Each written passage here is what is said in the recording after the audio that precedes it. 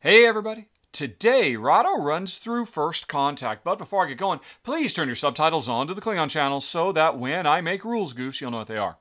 And if you've done that, then welcome to Ancient Egypt, everybody, where the humans of the land have all kinds of stuff, and the aliens have arrived because they want some of that stuff. But they're not here to conquer, they are here to communicate so that we can learn each other's language and engage in a cultural exchange. Isn't that lovely? But the problem is, the aliens don't understand the concept of pointing at things. Because if they could just point at things, well, they could just communicate what they want. Since they can't do that, the aliens are going to have to teach the human players their unique alien language. And every time you play, the alien player, or players, depending on how many players you've got, gets one of these randomly chosen boards that indicates a bunch of symbols that represent a bunch of different concepts in English. So here's the one I've got. Alrighty, so I know the alien word for alive and beautiful and heavy, etc., etc. The human players, they have their own sheet of paper, well, not a sheet of paper, this is actually a board that they will write on. It's a race board, where as they learn more and more words, they'll be able to better and better understand what it is I'm asking for. Right, and since I'm playing as a two-player game today, it's going to be 100% cooperative. If you play with 3 or more players, competition comes in. And in fact, if you're playing with 4 or more players, there's going to be multiple aliens and multiple humans, and there's 2 winners. The best alien who gets all the stuff they want, because as you can see, we also get a random card. The green alien wants all those green things. The blue alien wants the blue things, and a red alien, if you're playing with multiple players, wants the red things. The first player to get all the stuff they want is the winner of the aliens. And the winner of the humans, if there's multiple humans, is whichever one was able to figure out the language best. But like I said, since we're playing cooperatively, there's 1 alien player, me, 1 human player, Jen. Alrighty, so how does it work? Well, the rules suggest that if you're new to the game, or if there are 2 humans, or in my case, only 1 human, Jen over there, that you start with a turn 0, where by good fortune, the humans learn definitively 1 word, the meaning of 1 alien word. So they've just got that, right from the get-go. In fact, actually, each human gets to learn 1 specific word, and then the game starts proper. So if there were 3 humans, well, the humans would get to find out the specific word for, I don't know. Well, it depends on what they ask. They could ask, what's the word for metal? Or weapon, or flight, or knowledge, or whatever. And the alien player would just be able to come right out and say, oh, knowledge is a circle. And, just could come right out and say it. Since there's only 1 human player, we are only going to get to do 1. So, the human player takes a look at all 25 items. And you can see the game comes with a big old deck of 2-sided cards. So every time you play, you're going to get a different combination of items out here.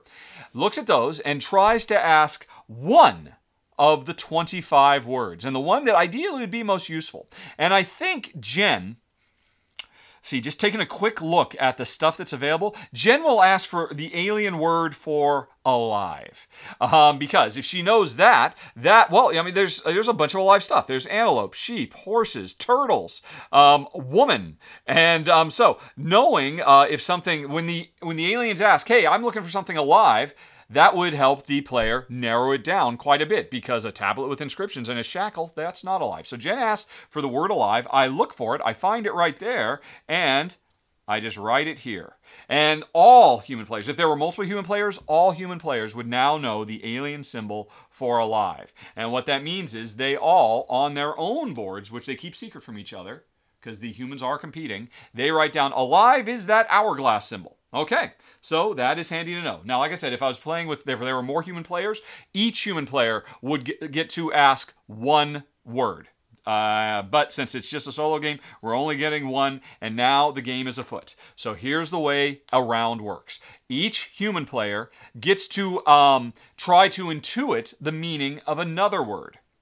And then after all the human players have done that, each alien player gets to use their language to ask for an item on the board. So, Jen is going to try and figure out, using up to 5 of these items, a new word.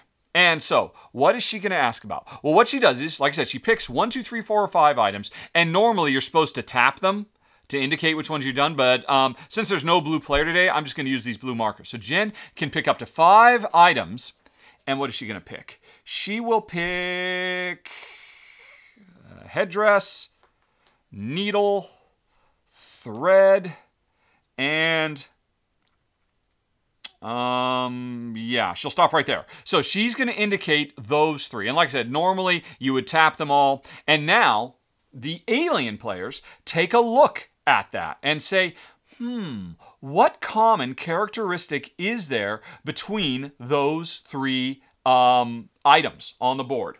And is there an alien word for those 3? So in this case, we end up looking at my board, and needle, headdress, thread. I think, folks, you're probably already guessing what it might be. And as you might have guessed, there is, where is it on here? Clothes. Now, at this point, players are not allowed to speak or communicate at all. The human player who is just picking 1 to 5 items picks them in silence, and then the alien. Now the aliens can discuss amongst themselves. If there are multiple aliens, what do we think they mean? And if there was another human alien, I think we would both just look at each other and say, "Yeah, it's this, isn't it? It's totally that," because we cannot say out loud the name of any of those 25 characteristics. We can't say, do you think she means clothes? Or maybe she means human, because all those things are human. But no, if she meant human, she would have actually chosen woman as well to include that. So it's probably close. Anyway, since I'm playing solo, there's no communication at all. I don't have to work this out with another alien player to figure out what the ideal translation of what they're going for is. I think it's clothes. So what I do is, again, without indicating anything other than what I think, I write down a symbol. And the symbol is this one, which, as you can see on my secret board, is clothes. So I say, oh, those 3 things? Yeah, we aliens have a word for that. It's this. And then Jen has to, in turn, assume, and in this case, I think it was pretty obvious. And it's interesting, oh, she could have actually marked shackles too, because that is something you wear. But she didn't. And that might make me wonder, wait a minute, if she wants clothes, why didn't she say shackle? Because shackle is a form of clothing. And maybe she meant something else. Could she have meant something else? That, well, she couldn't have meant tools because she chose headdress. And a headdress is not necessarily a tool. So, Jen was asking for clothes. And with the benefit of hindsight, it was kind of an oversight not to have noticed shackles as well. But I'm just playing so fast I didn't notice it either. Jen will assume that she now knows, let me try and get this a bit better, the alien word for clothes. Okay, so that was that. And if there was another human player, the other human player would now get to pick 1, 2, 3, 4, or 5 items that hopefully have some common characteristic. And then once again, the aliens would have to try to figure out, right, what are they talking about here? Now, in this case, that was a pretty straightforward one. Sometimes they can get a little bit trickier, especially after you've learned a bunch of words and you're trying to come up with combinations of things to define the other. Like if the human wanted to discover the meaning of the alien word for defense, what would that be? You could say galley, maybe. A galley could be a defensive thing. A net could be a defensive thing. So that would be a pretty tough idea to get across, potentially. All right, but anyway, so Jen chose a pretty easy one. I think everybody's pretty confident that Jen knows 2 words. She knows the word for alive, because that was part of turn 0. And we think, if we're all on the same page, she knows the word for clothing. And now, all the humans are done, and so now it's the aliens' turn. Each alien in specific player order. First the red alien, then the blue alien, then the green alien. Although in a 2-player game like this, I am the green alien. There is no red or blue alien. I now get to ask for items that I want. And this thing tells me that I want a table, a headdress, thread, a pyramid, a horse, a cucumber, a plow, and a buffalo. I have 9 rounds to communicate that I need those 8 items using very, very limited communication tools. So what am I going to ask for? Well, let's see. Right, so Jen knows the word for alive. So if I were to say, hey, it's alive, then she would say, well, maybe I want the horse or the sheep or the buffalo or the antelope. That's not good enough. Because I don't want any of those. No, that's not true. I do want the horse and the buffalo, Right. But I don't want the antelope, and I don't want the sheep. The blue player wants the sheep, if there were blue. Oh, and I don't want the turtle. So, there's several things there that I don't want. So if I tell her, hey, I want something alive, I've got what? Maybe a 1 in 3 shot that she will give me the correct thing. And if she doesn't give me the correct thing, that means we're burning time. If you're playing a higher player count and it's the competitive game, everybody's racing and you don't want to make mistakes because if on a given round I don't get an item but my opponents do, I might not win as the aliens. But in the 2-player game, I'm just using these red markers for the red alien as a timer. I have run through my first round. This is going to be my first request. I get to make 9 requests to get these 8 items. So what am I going to ask for? Am I going to ask for something alive? Well, I could stop there. Or here's an interesting thing. If I want, I could say it's not alive. Drawing a line over the top of a symbol means it's the antonym. It means it's, well, it doesn't mean it's dead necessarily. It just means it's not alive. So I could ask for something alive, or I could help minimize it by saying it's something that's not alive. Now, I know the human, or I think the human knows one other word, which is clothing. And if I look at clothing, I do want thread. And I do want the headdress. Right. So I could say, hey, you know what? I want some clothing.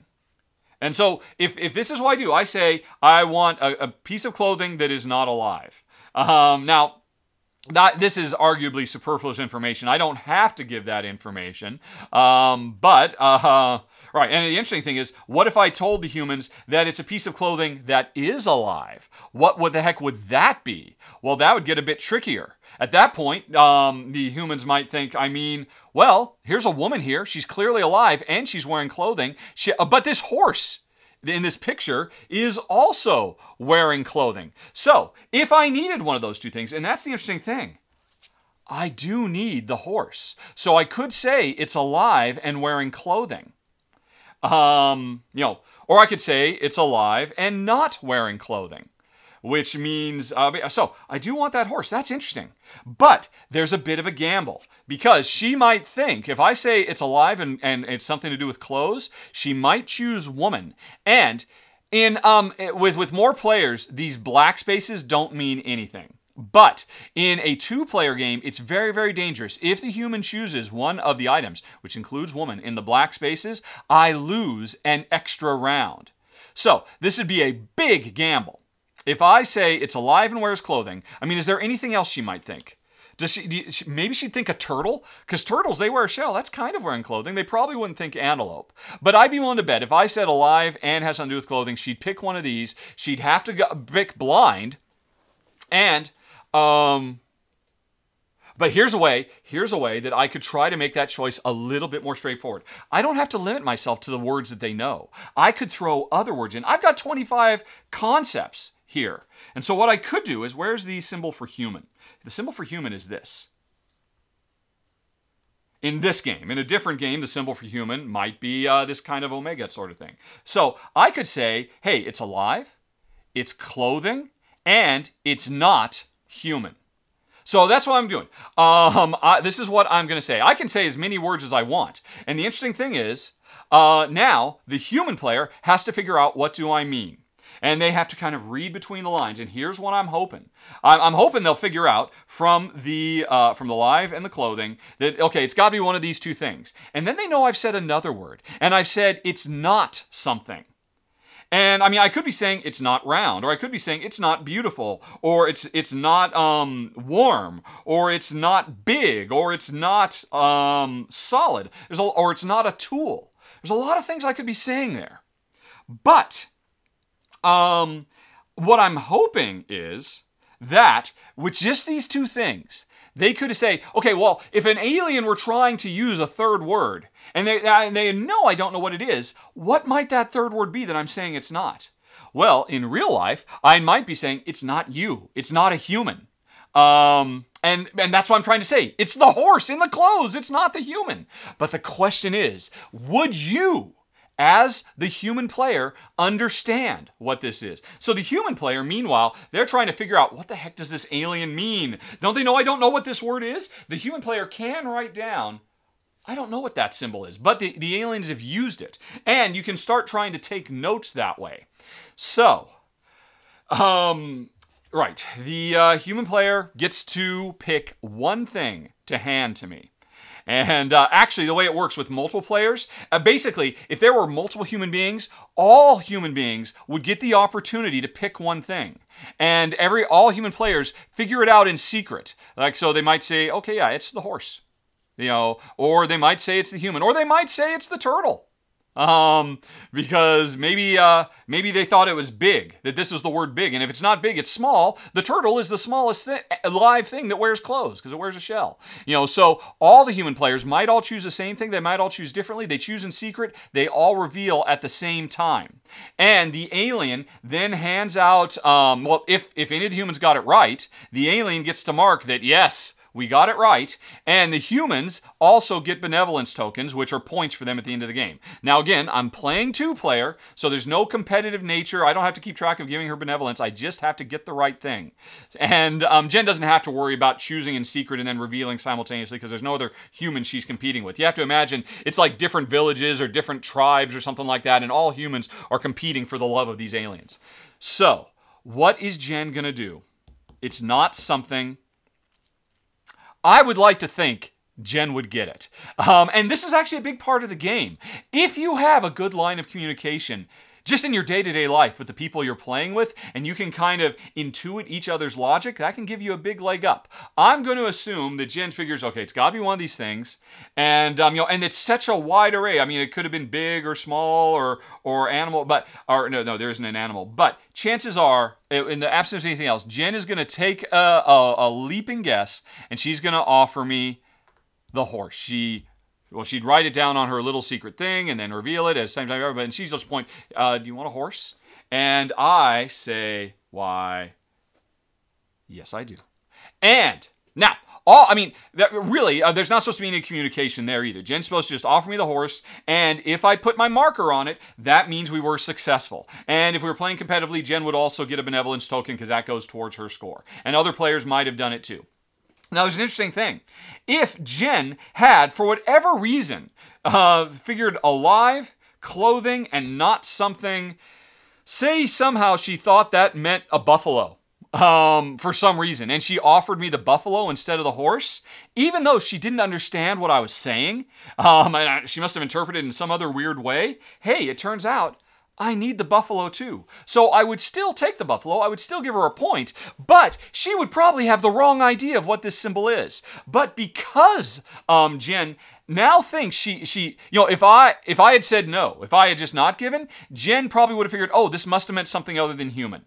And so she could make a note of that if she wants. But since she could take a pretty educated guess that human is probably this, because she was able to read between the lines and intuit what I actually meant by throwing that third symbol out there. So that was an example where it worked well. That could have blown up in my face. But anyway, that was the first round. I've got 8 more rounds to get 7 more items. And we now go back to the humans, and the human or humans, once again, start asking for words that represent other concepts. So what would Jen want to know about now? Let's see here. Right. So she could, there's flowers here, so she could say beautiful. Is there anything else here that's beautiful? The headdress. So she could indicate the flower and the headdress and the woman, let's say. And then by indicating those things, she's trying to find out the word for beauty, because that would help her learn more stuff. But, but that would only help her, learn yes or no about 3 items, at least from her perspective. But who knows? Maybe I personally, as an alien, think obelisks are beautiful. Or, I might interpret flower, headdress, and woman as something else. I might interpret that as, I'm not quite sure what I would interpret that as. But anyway, I don't know if she's going to do that one, especially since she could go like, oh man, there's just a million ways she could go. Yeah, you know what? I think she will. She's going to do that. She's going to do this, and this, and this. And so she's asking me, what is the common characteristic of those items? Oh, by the way, I should have mentioned, as the alien player, I should be making note. I know she knows what alive is. I'm pretty sure she knows what clothes is. And I can also remind myself that, hey, in theory, hopefully, she knows what human is too, if she figured out my hidden message. I don't know that one for sure. But anyway, so Jen is pointing just those 3 things. I remember she could indicate up to 5 things. And in fact, she could indicate this as well if she wanted to. Because, oh, I'm sorry, not banana. So let's say Jen does that. She does those 4 things. And now I am left wondering, what does she mean? Which item, not alive or human or clothes, and again, I'm only assuming she knows human, what could represent these 5 things? And, and so I've got to figure it out. I don't think she's asking about food because, she didn't ask about any food type stuff.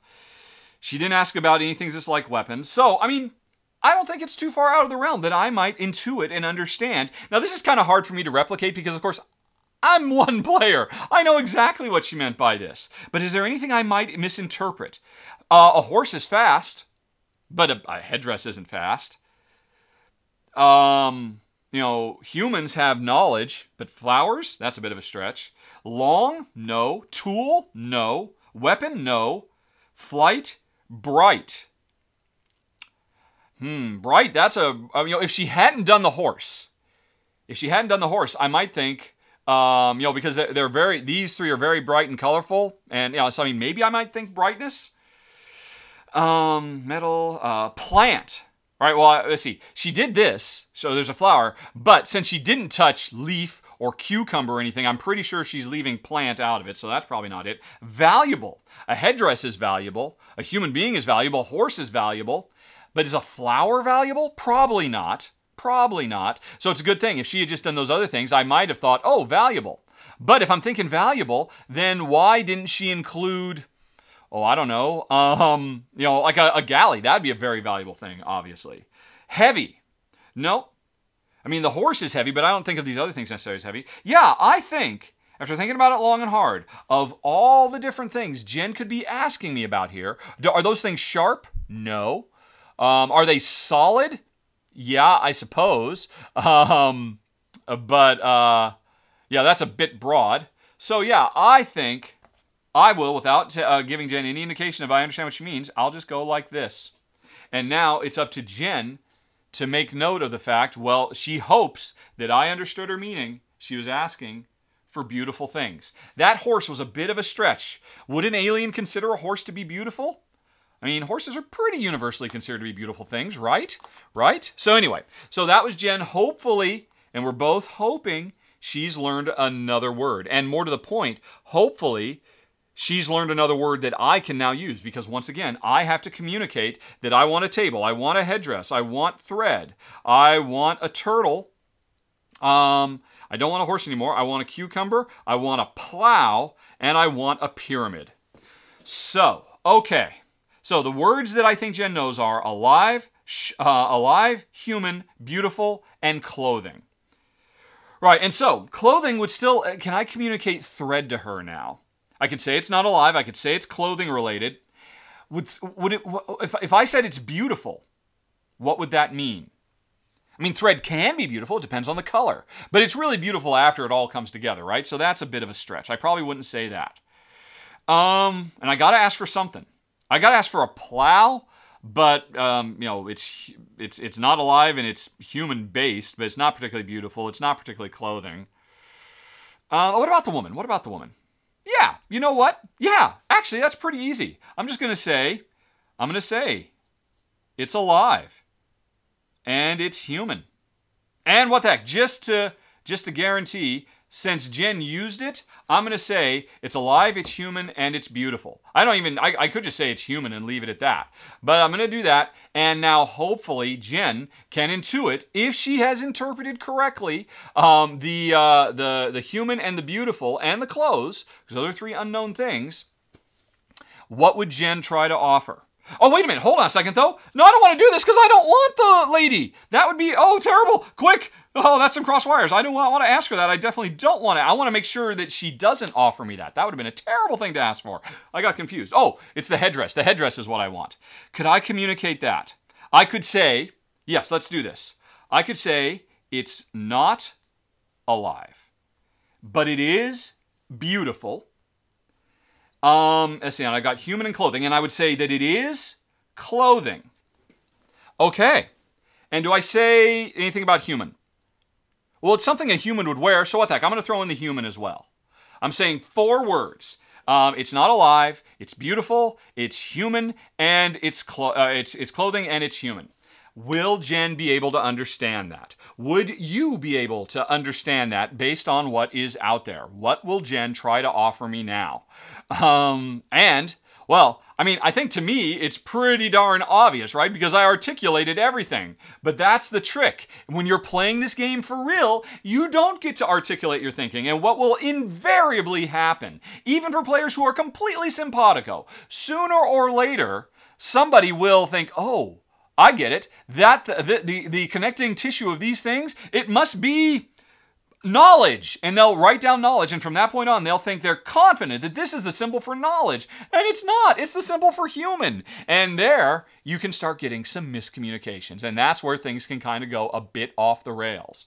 But I don't know if that's going to happen here, because folks, I think I'm going to stop right there, because that should give you a pretty good idea of just the overall flow of how First Contact works. And if you want to hear some final thoughts how Jen and I feel about having played it as a 2-player game and as a 4-player game, a rarity for us, you can hit that I up in the top right corner screen to go to the final thoughts in 5, 4, 3, 2, 1.